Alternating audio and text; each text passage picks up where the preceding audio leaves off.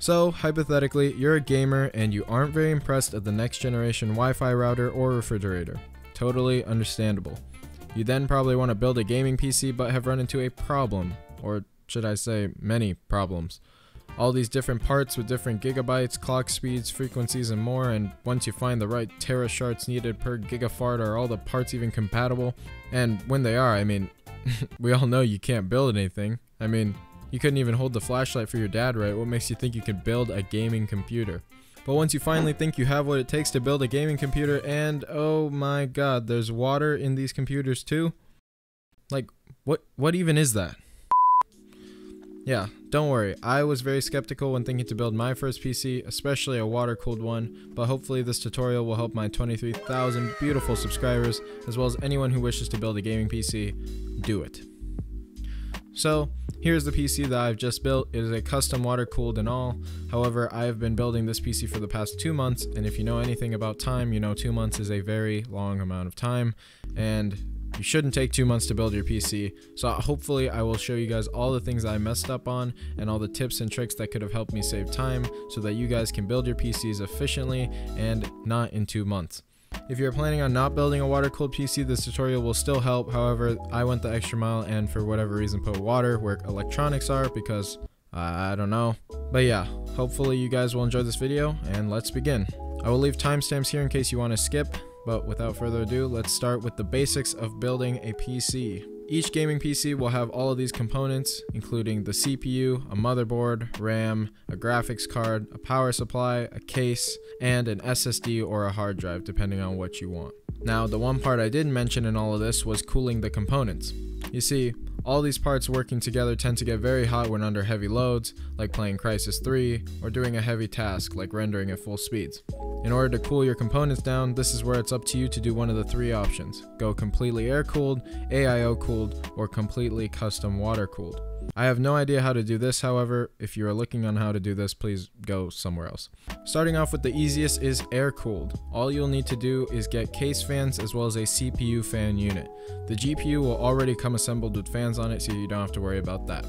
If planning to do an AIO cooled system, you will still need case fans, but instead of a CPU fan, these AIOs are CPU water blocks that are attached to a radiator and pre-assembled with coolant already stored inside of them. They're completely shut so you won't leak, and you won't have to change the water inside of them as well. And you need to have fans screwed onto them so you can cool down the radiator when the hot coolant goes inside of it.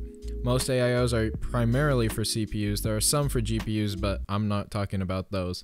And lastly, we have fully custom water cooling. Custom water cooling is the most versatile of all, and it will allow you to pick what gets cooled and what doesn't. You can do a full custom cooled loop like myself, or you can only cool your CPU or only your GPU. It's honestly up to you. If planning on doing custom loop, you're going to need specific gear. Some of the gear that you will have to have is a pump and a reservoir, a CPU or a GPU water block, tubing, fittings, and radiators. There's a couple extras that you don't need but will definitely help in the long run, and I'll get to those later. Starting off with tubing, when doing custom water cooled loops, you have the choice of either hard tubing or soft tubing. Hard tubing are pipes that are sold stiff and need to be placed under high amounts of heat from a heat gun to loosen up and bend to your liking, while soft tubing is a flexible plastic material that doesn't require any heating whatsoever. When custom water cooling, you need to pick which tube you're going to go for in advance. I highly recommend that lazier people use soft tubing because it's way easier. I'm not going to say that I regret doing hard tubing, but soft tubing would have been so much easier. Moving on to fittings, there's a bunch of different sized fittings, but all you gotta know is that the first number is the inner diameter and the last number is the outer diameter.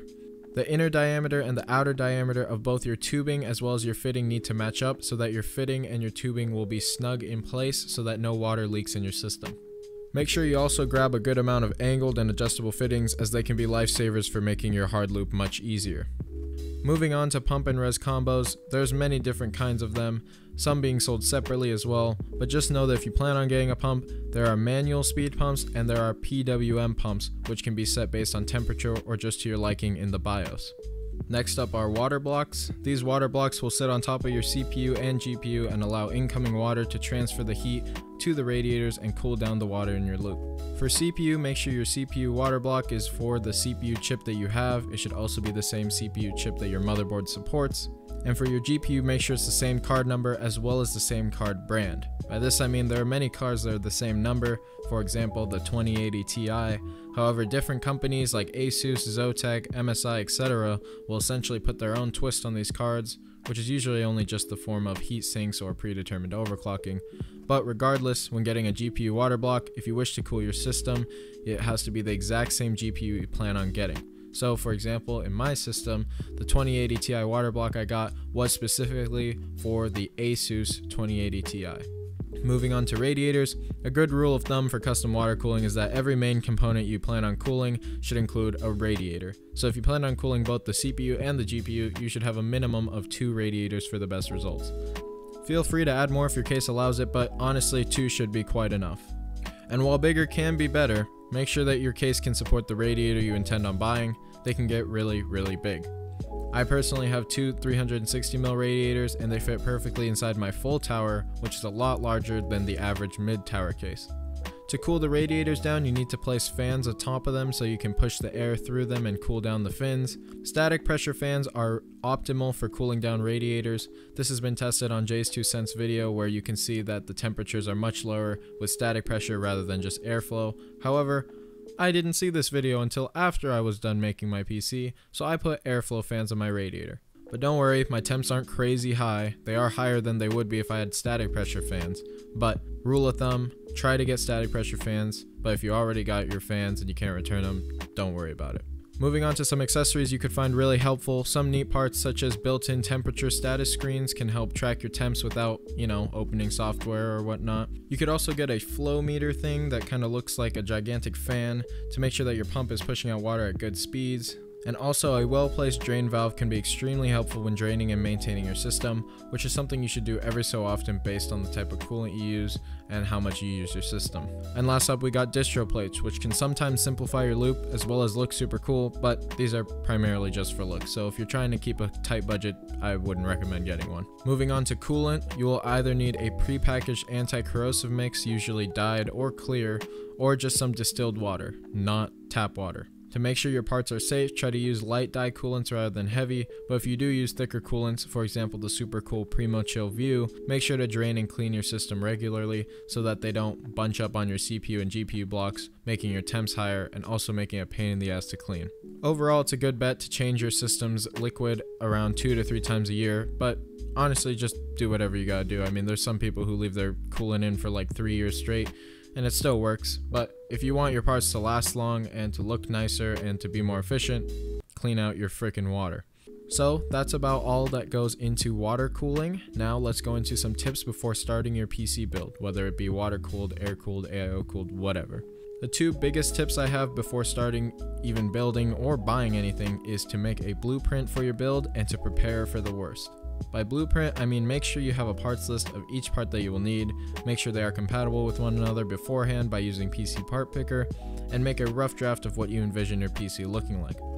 For example, if you planned on building a mini ITX PC, then you would need to make sure that all the parts would be able to fit in your case, especially if you're doing a custom water cooling loop, as the radiator can take up a bunch of space. Also, if you plan on doing custom water cooling, make sure to draft a couple ideas on how you want to go about looping all the parts together. The other tip that I mentioned was preparing for the worst. Please take that to heart, because you have no idea how annoying it is to wait an additional 2 weeks, even a month maybe, just for a part to ship that you already have but you just ran out of.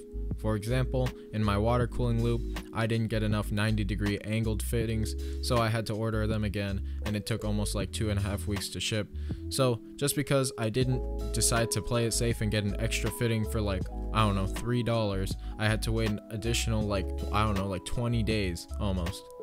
So yeah, play it safe, get extras. You never know, maybe one of them will break in the future and you need, I don't know how a fitting would break, but anyways, just get extra. That's all I'm trying to say. Also, before you start building, make sure that you realize how expensive a gaming PC can be and how expensive you want it to be. If you really want a really nice PC, then you better, sell your kidney or something. But with that sad note, just know that prices are really getting cheaper for quality parts. Just good luck trying to get one. Now, before you even start getting your case involved with the build, let alone water cooling, you're going to want to do what's called a test bench to make sure that all your parts are working and compatible with one another. So to do this, lay the motherboard down, place the CPU and RAM inside, making sure that your RAM is in the right positioning. If you have 4 sticks of RAM, this doesn't apply. But make sure that you put your GPU on as well as your CPU fan. If you're like me and we're doing strictly custom water cooling, I went out of my way to buy just like a $20 CPU fan just for the sake of this test bench. Feel free to either keep it in case or return it after you're done, but it's safer to not run your CPU without a CPU cooler, especially for a long period of time. If you have an AIO, you can just run the AIO as is, but make sure to plug the AIO into the AIO pump port or the CPU fan port, wherever it tells you to in the manual. Have the power supply off to the side and connect the GPU, CPU, and 24-pin connection. If you have an M.2 SSD like me, those just need to be screwed into the motherboard. However, if you have an external SSD or hard drive, you're going to have to plug that into SATA cables. After all is plugged in, test your system and make sure all parts work together.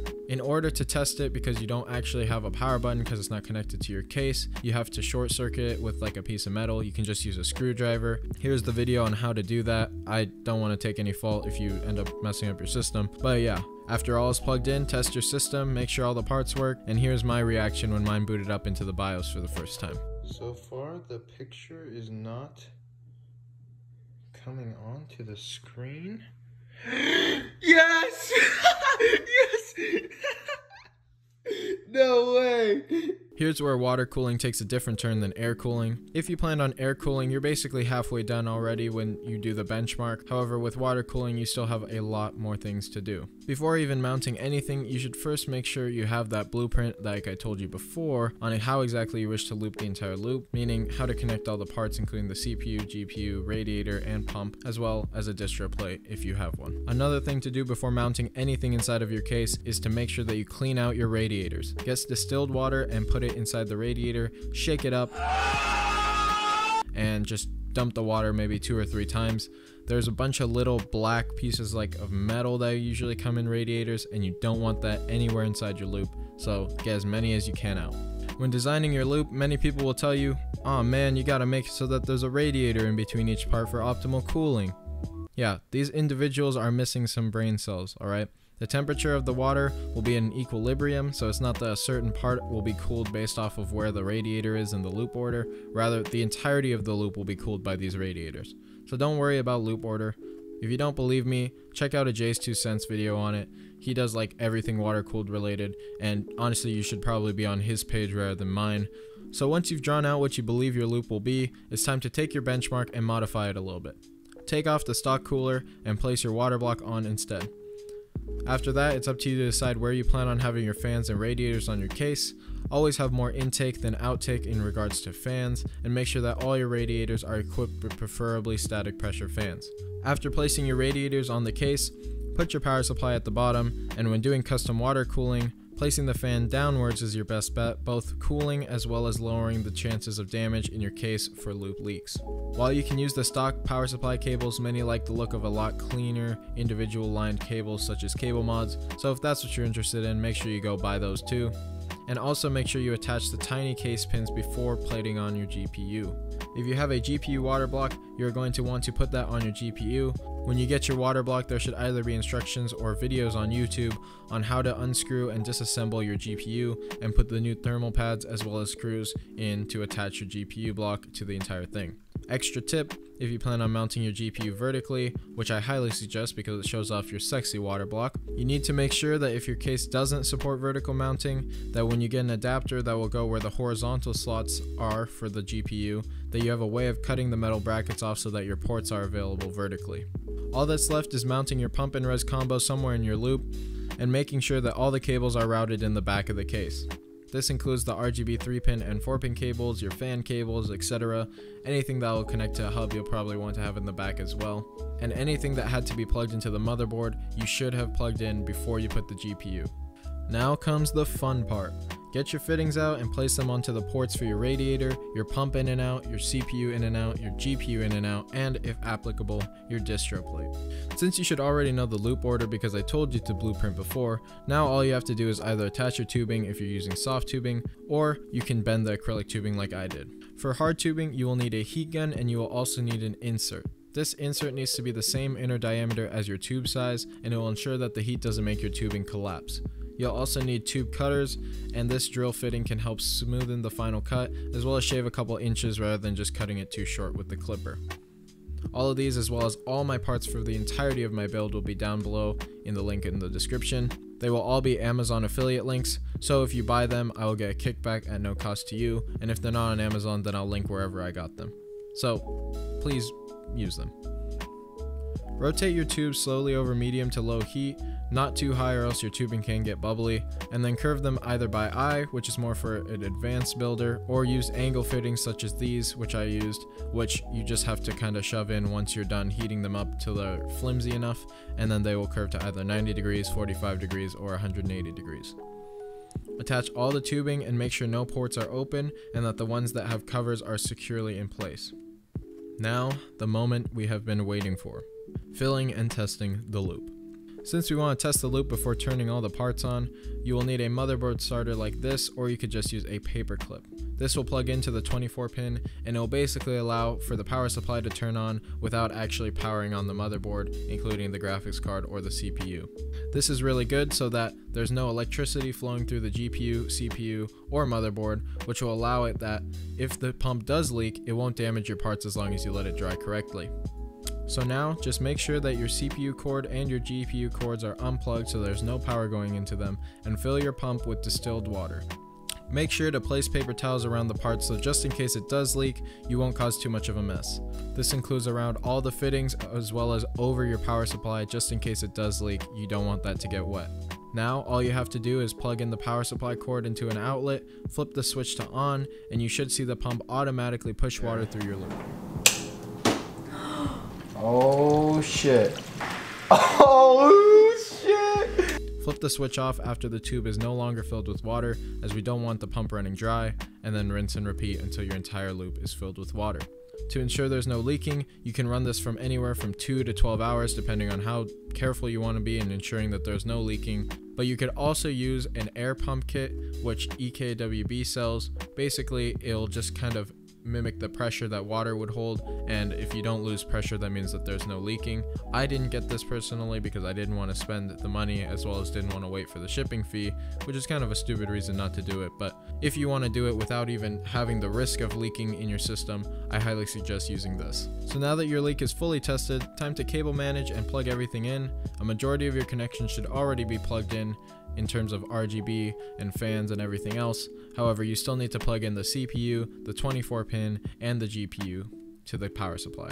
And now, as long as you plugged in your case pins correctly, which are the really small ones that you should have plugged in before your GPU, you should be able to press the power button on and your entire PC should boot up while the pump is running. A couple of key tips. When water cooling both for AO and custom, radiators, like I said, will be best with static pressure fans. That's something that I really wanted to enforce because I really regretted not getting static pressure fans, and if you are just in the beginning of making your parts list, make sure to get the static pressure fans for your radiators. Also, make sure that if you plan on doing a lot of extra accessories such as RGB or those previously mentioned temperature gauges for the fittings, you gotta know where those will plug in and if your motherboard will support those ports. For example, my EKWB pump had a 3-pin RGB strip inside of it, but my motherboard doesn't even have a 3-pin RGB header. Now normally this would just have been my bad at not calculating for the RGB port and I wouldn't have been able to turn it on whatsoever. However, thanks to this guy's video, I found out that you can actually buy a converter that will allow it to connect to the Corsair Commander Pro, and it'll allow a 3-pin to be identifiable as a Corsair RGB strip. Super cool. But yeah, that's about everything that I got out of my experience from building. Just have a lot of patience, trust in yourself, and take a lot of breaks because honestly, working for too long can make you mess up. Even like the best builders mess up all the time. So I was lucky that I didn't have too many mess ups, besides the fact that it literally took me 2 months to build. I hope you guys enjoyed this tutorial. If there's any questions you have down below, please let me know. I will try my best to answer them because I remember reaching out to YouTubers about specific water cooling things and they never answered me. So hopefully I will actually answer your guys' questions if I read them. So yeah, I hope you guys enjoyed this tutorial. Like I said, make sure to comment down below and also make sure to subscribe if you enjoyed it and liked the video. So without further ado, let's dash to the next video.